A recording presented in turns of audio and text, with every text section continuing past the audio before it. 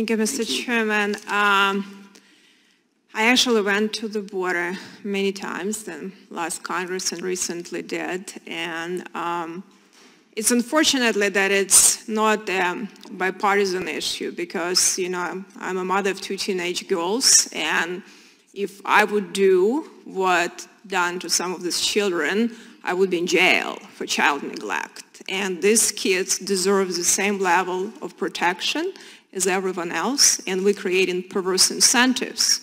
And unfortunately, I think the pendulum has swung too far with this administration because they really wanted to quickly push kids out of care, that they don't have overwhelmed shelters versus worrying about safety. Because when I went several years ago to Texas to some of the shelters, and I think people who work there was very disturbed that proper background checks were not used, and COVID was used as a pretense to do that. And I don't know, Ms. Rodas, if you're aware or not, or any of you that did it stop because we don't have COVID pandemic now? Is it still the background check? I mean, it was inexcusable to use COVID and not really to worry about safety of the children. But you know, if this guidance and this field guidance is still in place, so now they're doing better checks, are you aware, any of you?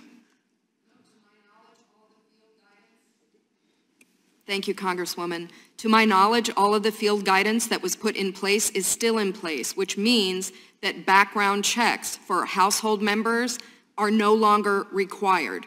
So in instances where a person is sponsoring and there's 5 other adult males in the room or in the dwelling, none of them need to go through any type of background check at all. So it is a system that is easily abused, because there are situations where when reporters go knocking on the doors, they're finding a child, unrelated, female, and male as well, living with 5 or 6 adults to whom they are not related.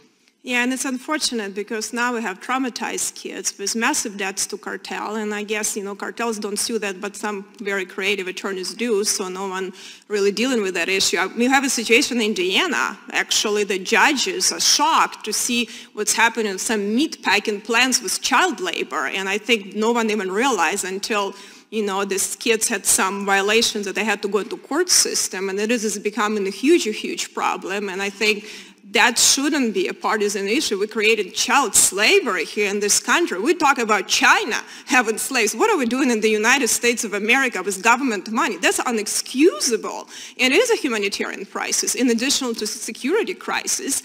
You know, and I also wanted to see, you know, as I understand, they have this post-release services, but I hear from some people on the ground that actually sponsor can deny the services. Is that correct? Have you heard that?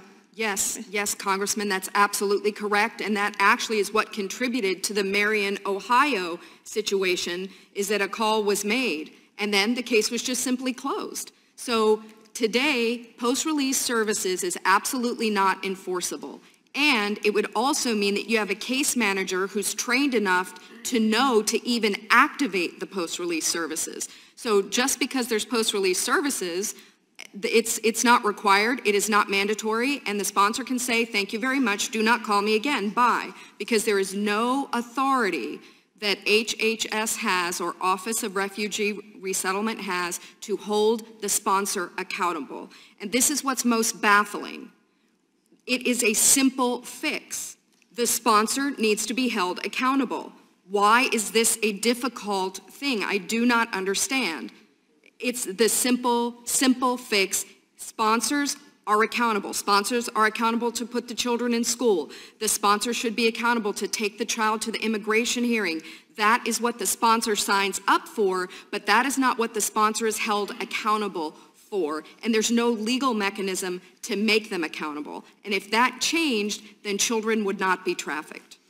Well, I appreciate for doing that hearing, and Mr. Chairman, hopefully we will actually be able to ask these questions from the administration, ORI, and HSS has to respond to us, because this is inhumane, this is irresponsible, and it only benefits cartels that making a lot of money on desperate people that come from very poor conditions, and American government shouldn't be subsidizing. Otherwise, we're hypocrites when we criticize other countries for doing things like that.